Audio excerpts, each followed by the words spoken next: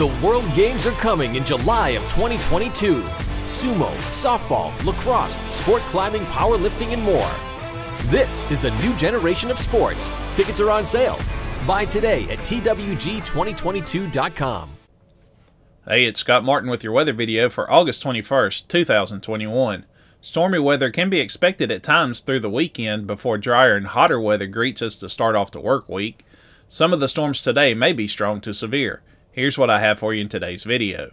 For today, we'll have scattered showers and storms possible to start off the day, but storms will begin to move into the area by midday and quickly move southeast through central Alabama throughout the afternoon and into the early evening hours. Some of these storms may become strong with gusty winds. As a matter of fact, the Storm Prediction Center has a marginal risk up for locations along and west of the line from Florence to Bluntsville to Alexander City to Pike Road for the threat of damaging winds up to 60 miles per hour.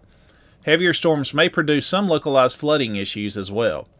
There is the potential for another round of storms to move in during the evening and late night hours, but these will be weakening as the air will be worked over.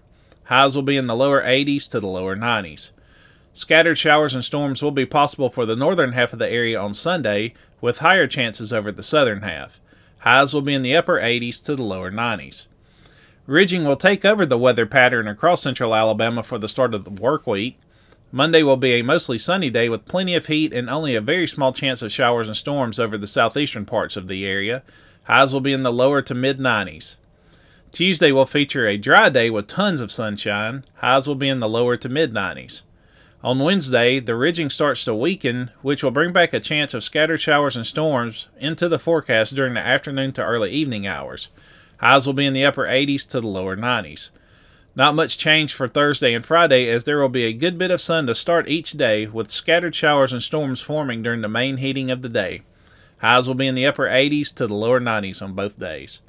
Now, taking a look at the tropics, as of the 4 a.m. update, Henri remains a strong tropical storm with maximum sustained winds at 70 miles per hour and was located around 195 miles southeast of Cape Hatteras, North Carolina. Henri is expected to become a hurricane later this morning, and the forecast track taking the center northward with an expected landfall on Long Island close to midday on Sunday as a Category 1 hurricane.